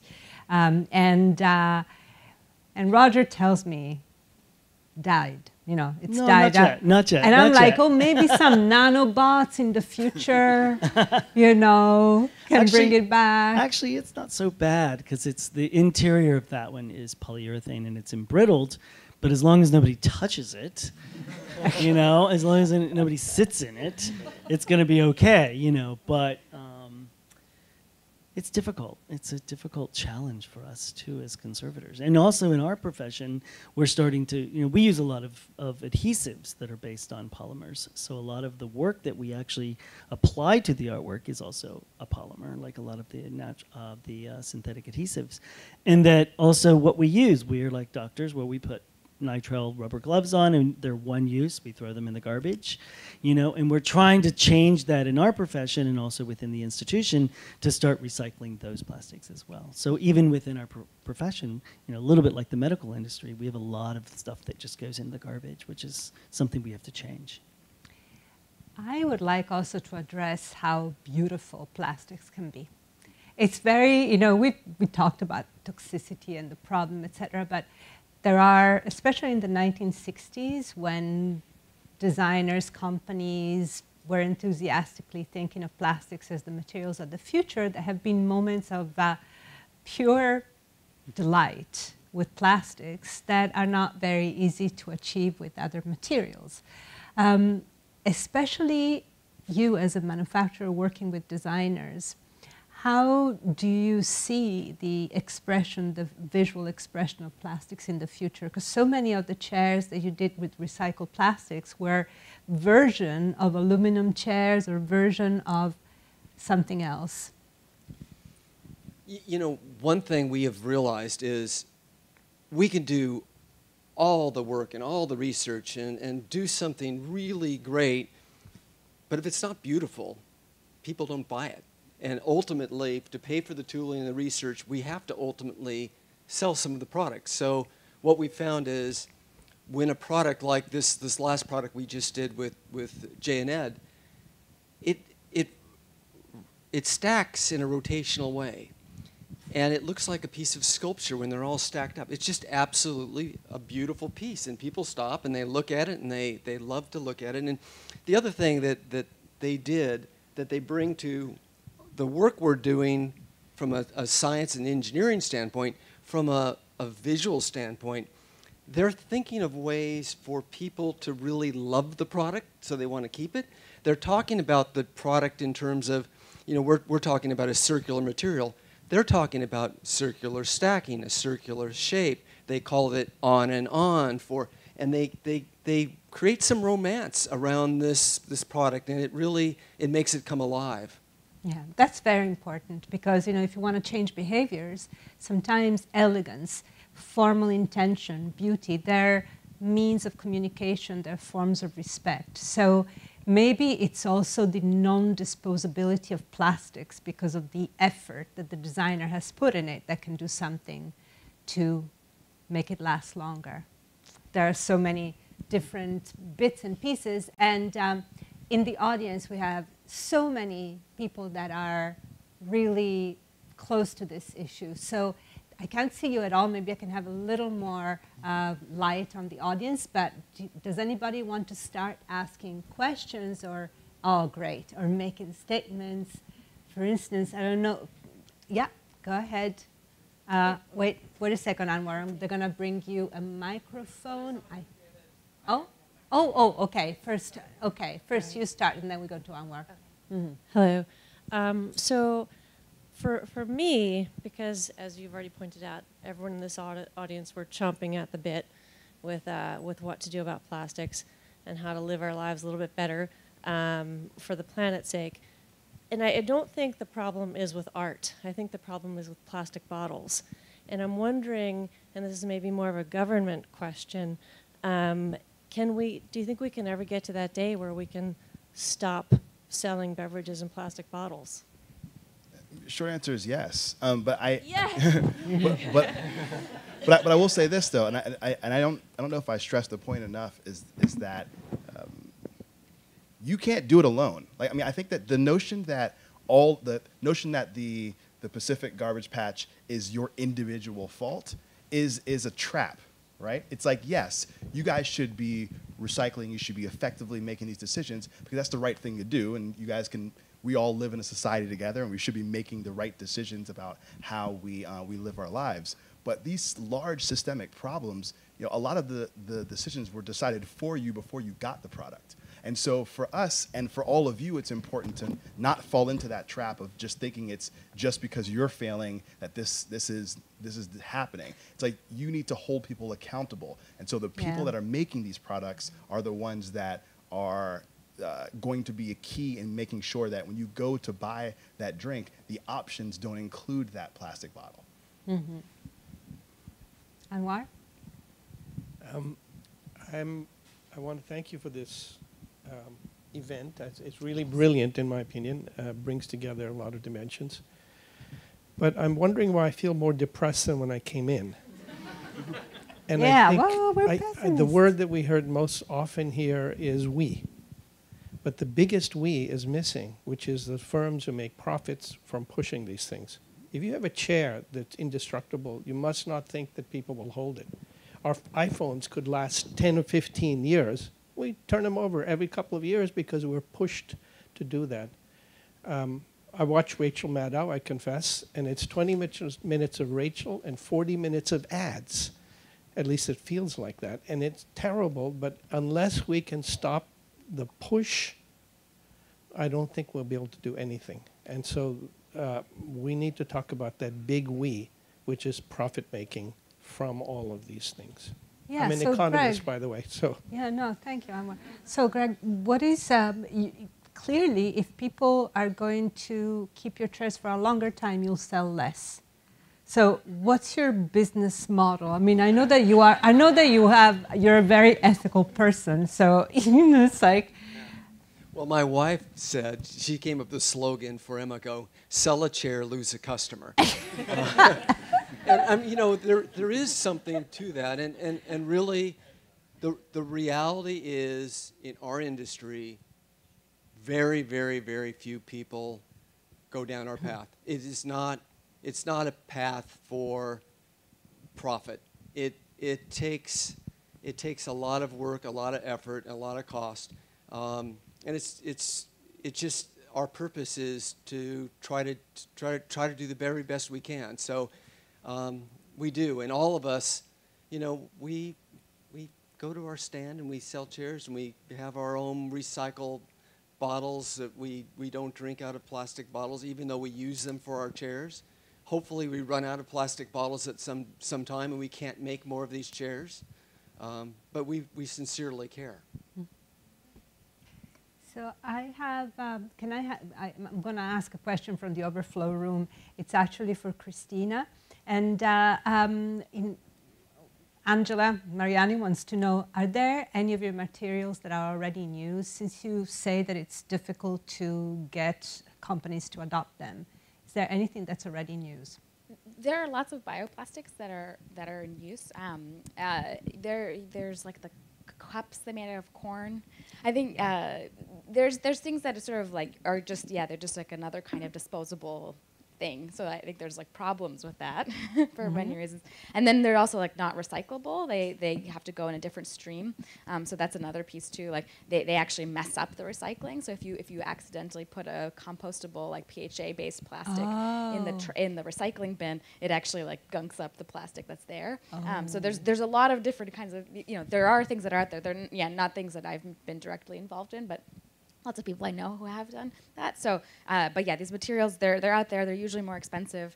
They have these other kinds of issues that make it really hard for them to kind of reach the, because, yeah, if we're trying to replace and replicate a system that's made based on petroleum, it doesn't work very well. And so that's why I keep kind of So it's about changing the system completely. Yeah. Thank you. There's here and there. So you're already on that side, and then we'll come back to you, Tess. Oh no, we'll go to Tess now. Okay, perfect. And then Wendy. Hello. My question is for all of you. I think the biggest thread that I've seen throughout each of your presentations is an intimacy with matter, whether it's on an artistic level, through government, through through commerce, through art. So I was just wondering, it seems like this requires an ideological shift in the way that we relate to objects. And I was wondering how each of you, if you could talk a little bit about how that might look like for us as a species to just treat our objects better, maybe. Not even just plastics, but in general. I love this question. Go ahead. Who wants to start? Roger, you can start. No? No. I can. You start, Marina. No, because this is like. Well, I don't want to use consume anymore. I think that we should embrace, adopt, marry objects. It's just. I feel more comfortable with things than with people. So that's Marina. On to you. I love that. Objective sexuality, right? Well, oh my God, that is you marry like, the Eiffel Tower. That is such a weird thing. Yeah. Yep. And then Annie Sprinkle has been she and her wife marry the earth over and over. They married mud. They married rocks. Yeah. I mean, this is, of course, I'm on the outside fringe, right, in terms of my putting forward a kind of ideological gambit. And but I kind of want to protect the man who said he came in more depressed and say, the problem is the single bottom line in corporations. That is the #1 problem. We can't talk about plastic in isolation or paradigm shifts because we're stuck in accelerated necessities to make profit. And there's no time for companies to do R&D or to sort of delight in like liveliness or anything like that. So yes, intimacy is the personal practice that gets you to go to the voting booth. Intimacy is the thing that helps you teach your kids to love stuff and teach my students to love stuff who are adults. We are not a we who are all champing at the bit to get rid of plastic. There are lots of people who are like, don't have the time, the space, the money, the luxury, the knowledge to understand, to connect those dots. So we have to do that. I'm less depressed after this than I was before. So maybe, because I don't know, hearing people like who are pushing for this change and working to do things differently, like building businesses with different models, like building legislation and policy, like building new ways of interacting, like that to me is very inspiring. And I even like the question of like thinking about our objects differently, right? So actually, I think you mentioned sort of the disposable plastic. There's a guy in the 50s who was like, the future of plastic is in the trash. Yeah. And that was like an inspiring thing that he said to like the plastics consortium conference, because it was like, great, we're gonna make so much plastic, it's gonna all go right in the garbage right away. And so like, if you just reframe that, like what if plastic was precious, right? What if it was something that you spent money on because it was beautiful and you wanted to keep it forever? So I think right now, I feel icky and I feel bad anytime I am in a situation where I need to use something that's disposable because that's the only option, right? And I feel I have as a guilt. So like, what if it was instead of a guilt, like I had a treasured water bottle, right? Like something that I don't know. That feels to me like an inspiring question, one that we could collectively think about for the future. I think it is about education as well. I think Mark talks about this as well, and everyone here at this panel realizes that we do have to educate ourselves and the public. On a side, I was going to ask Mark about who else does he look at in other large cities around the world to sort of get ideas, because I did the sabbatical in Japan for 6 months, and I was amazed how good they were at recycling. They handed me in the apartment building a 12-page front and back document on how to recycle my garbage, and I didn't do it very well for the first few weeks. And if you don't do it well, you get fined. And it was funny because they kept saying, "Well, we know it was the gaijin in the building who didn't do it." Yeah, right. I know the gaijin. It's like anyway. And it's like I didn't read it very well, and I didn't educate myself well enough, and I actually had to turn to people to help me, and eventually I got there. But I had 12. I think it was like 6 or 12 containers in my kitchen to divide up the plastics, because the lid was separate from the bottle, the plastic that's around the bottle was separate from the bottle, everything had to be divided. It was amazing, it was really amazing. No, absolutely, and I think it's clear, and especially you'll see in a lot of European countries, particularly, I was in Helsinki about a week and a half ago, and they have, I think, 9 different bins that they use. And the more bins is usually more evidence of the fact that more laws have been put in place, you know, and there's more accountability. And so it's not just about finding people that do it incorrectly. There's that as well, 'cause that's also important to kind of curb behavior. But it's also making sure that whatever you have can be broken up into these particular things. And that had to come from a place where there was a policy in place to say that here's the rules you're working with. And actually, I have a question for you from Abigail Simon that actually is exactly about that. She says, the question of confusion came up, and I find myself even more confused. You said that all the plastic is recyclable, but this seems not to be generally known. Plus, the city has decreased recycling pickup in many neighborhoods. How is that consistent? Right. So yeah. There's 2 parts to this. So there hasn't been a decrease in recycling pickup. What there all has been is also actually an increase in organics pickup. So many of you might have also seen that a lot of you now have the ability to have collection for food waste. So whether it's like an actual brown bin in front of your home or your apartment building, or something at a farmer's market within the region. And so it's part of recognizing how the distribution of waste matters in terms of greenhouse gas emissions means that the same recycling is continued, but in addition to that, we've layered on more services to make sure that we're getting at the food waste, which is what's really contributing the largest part towards greenhouse gas emissions. So I make no excuses for the communication. We are not good at talking about things we're doing, like in general. We try a lot, but most of you guys don't pay attention to what we're saying, and it's not your fault either. But I do agree that there is a part of this where we have the ability to get out of our own way, and we have the ability to take all the kind of things we're talking about and make sure that we're meeting people where they are. You know, I mentioned before we did this partnership with Swell water bottles to do the handout. I mean, part of that is because they're beautiful bottles. I mean, it's not just because we wanted, you know, to be able to get people to use reusable bottles. Beauty does matter. You know, I'm an architect, and so like I want things to be beautiful by definition. But there's a part of this where how you reach consumers, how you reach people, has to acknowledge what we're attracted to, because it has to get over the hump of convenience. Because right now, that's the currency that most people make every decision on, is the fact that I need it to happen right now, and like I need to go somewhere, you have to come to this spot and get me, you know? And that convenience currency is something that the only way we're able to shift that is through systemic kind of, I think, laws and policies, and to be honest, like making it attractive and beautiful. I'm kind of fixated on this 8 bins, and I think it would be wonderful if a company could use recycled plastic to make 8 bins for all the New Yorkers. There are actually but afterwards there's a lady here, and then Piero. I'm depressed in an opposite way. I don't know what's wrong with the bottom line. People work very hard, and it kills innovation. I don't think so much regulation is really good, and I think freedom is where it's at. And education. First education, then freedom to go about it. So there's here, and then Piero, and then back.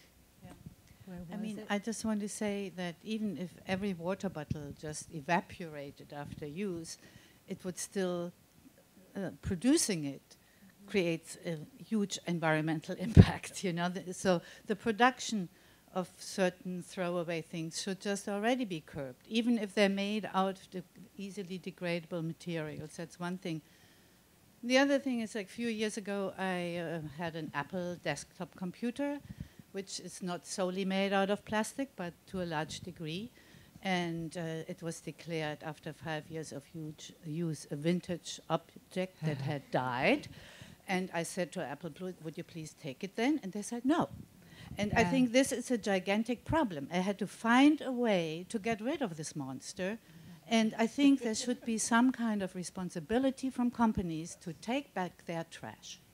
Yeah, that happens, and that happens in parts of the world. They did not at the store. Yes, okay. Okay. Anyway. But if maybe they do, or maybe it's a few years ago that this happened. Order.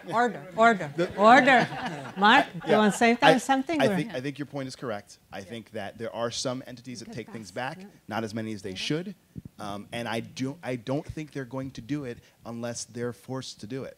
I mean, of course. Of course.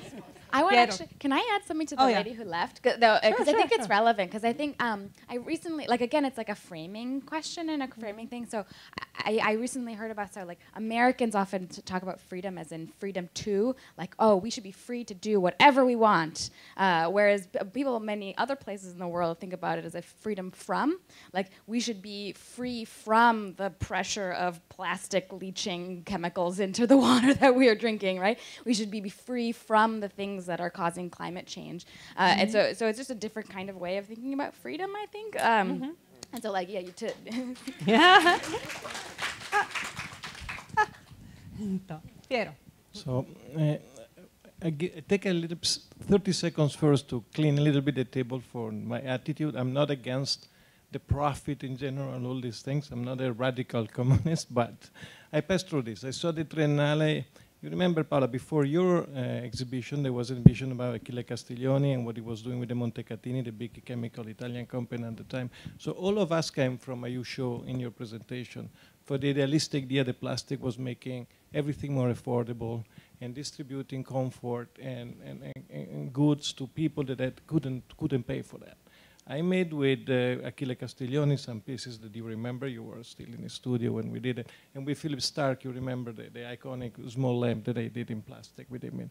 So I have to explain that the person that's speaking is Piero Gandini, who used to be the CEO of Floss. That's a lighting company. And so that started at the time of the plastic boom. So when I did Mrs. in Plastic, my idea was this, a company was known for beautiful pieces, very expensive. Now we have a product available for everybody. It was very inexpensive.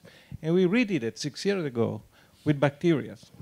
With a company called BioOn, and now it became a public company using the bacteria coming from the scratch of sugar. We developed with them the capacity, and we sponsored them to arrive to reproduce that lamp in bacteriological plastic. So it was mailing what to was the name of the company? BioOn. Cool.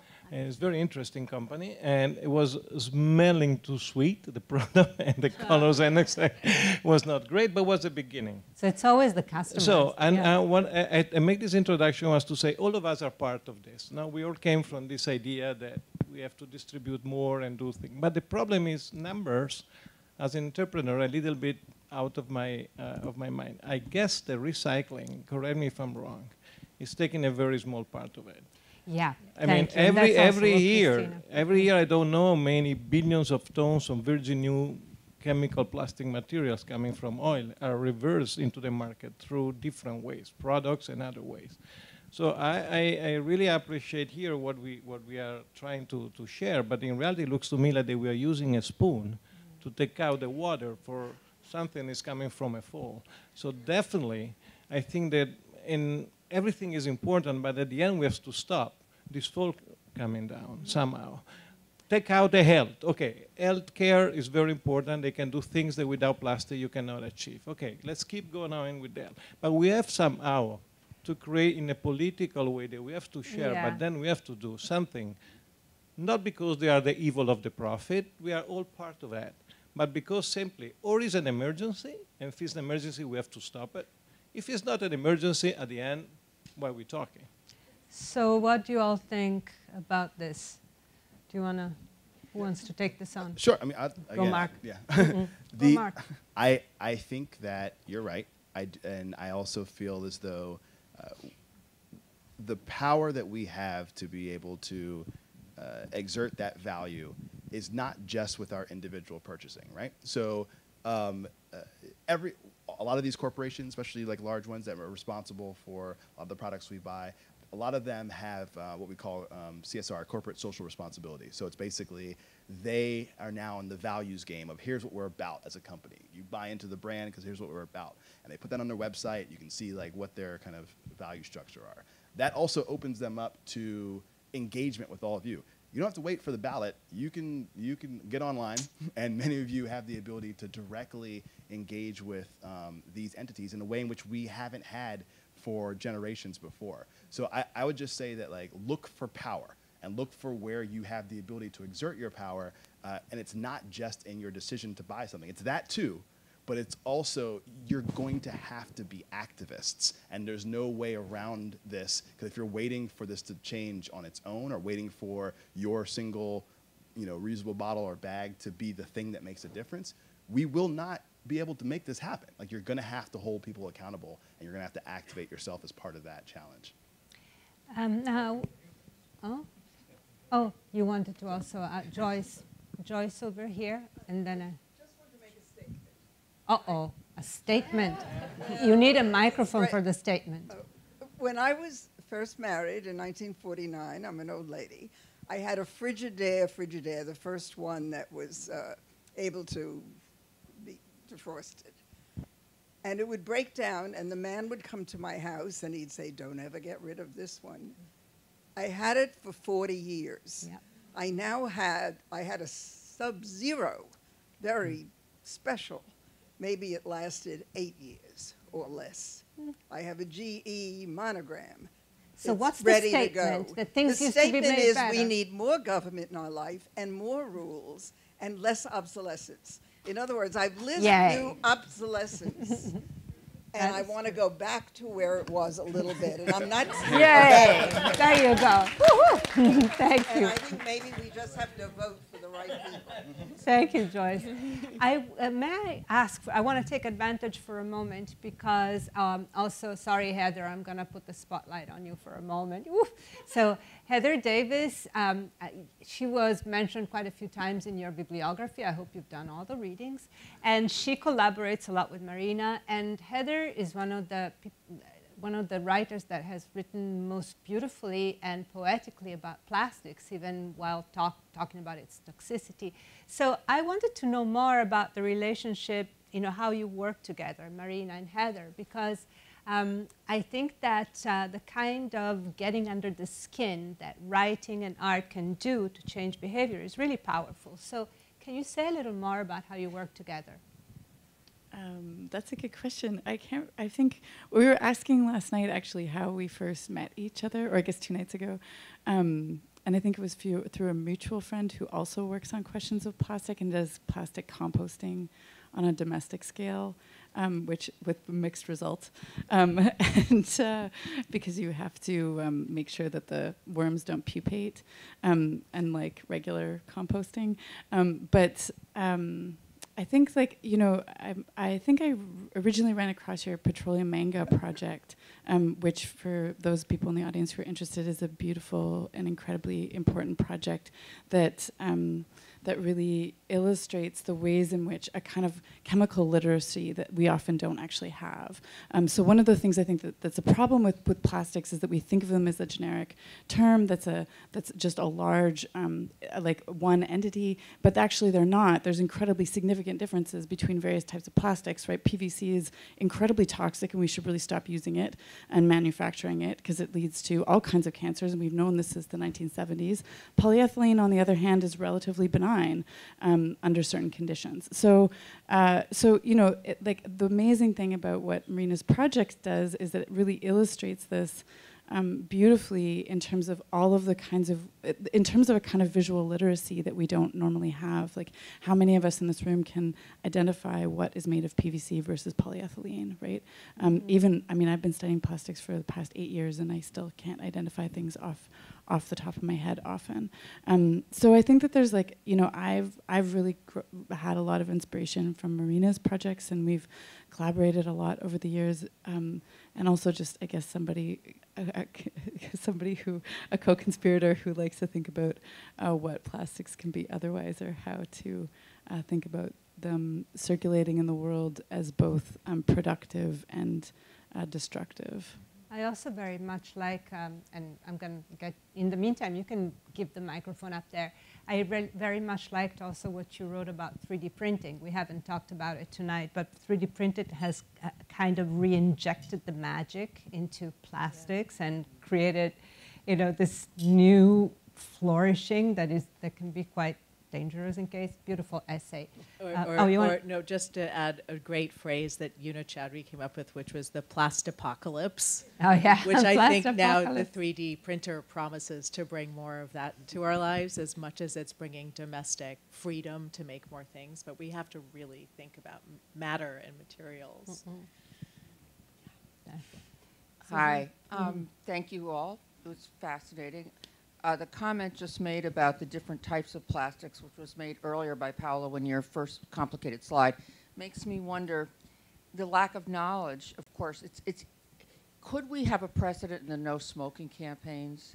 I mean, I'm a big, I know propaganda is criticized as not being effective anymore because we're all in our own private Idahos, and if propaganda comes from one source and not another, we don't listen to it. But on the other hand, when you think about the no smoking campaign, it didn't seem to break down along, maybe it did, it certainly broke down socially. But I think it was are there propaganda or educational tools that could use the wit of, say, which I can't believe no one's mentioned, The Graduate. Remember when Dustin Hoffman? Oh, somebody had to mention it. I had to. Yeah. Gosh. I'm that old. But no, I'm serious, you know. So can we get away for 2 hours without talking about that? Yeah, really. But humor is a great way to ease people's anxiety. Yes, this is depressing, but a certain amount of wit, and as along with pictures of your lungs with plastic in it, I'm just saying. Oh my God, you remember that? Yeah. Sorry, go ahead. Mm-hmm. I was gonna say, I think there feels like it's a difference. There's something like, maybe it's my own filter bubble, but like it does feel like there's a qualitative difference in the way that people are talking about the ecological crisis, the climate crisis. Like there is something, like they're more activists. There's people literally in the street now every day like fighting about this. I think there's been a shift. I feel. Do other people notice? Have anyone else noticed? Okay. Of course. So I think like that to me means something. And I did say I've talked to companies that are like, I don't want your crappy plastic. That changed like 2 weeks ago, where I was like, I talked to one company. They're like, the CEO now says sustainability matters because like our 18-year-old customers on Instagram are talking about how they care, right? Like so, I think it like that does trickle up. That does make a difference. That grassroots it matters. So yeah, it's working. I think there are, and I think it's important to be able to find that. I also think that it may be something in which some of the folks that are doing good work now need to be pushed to do better work.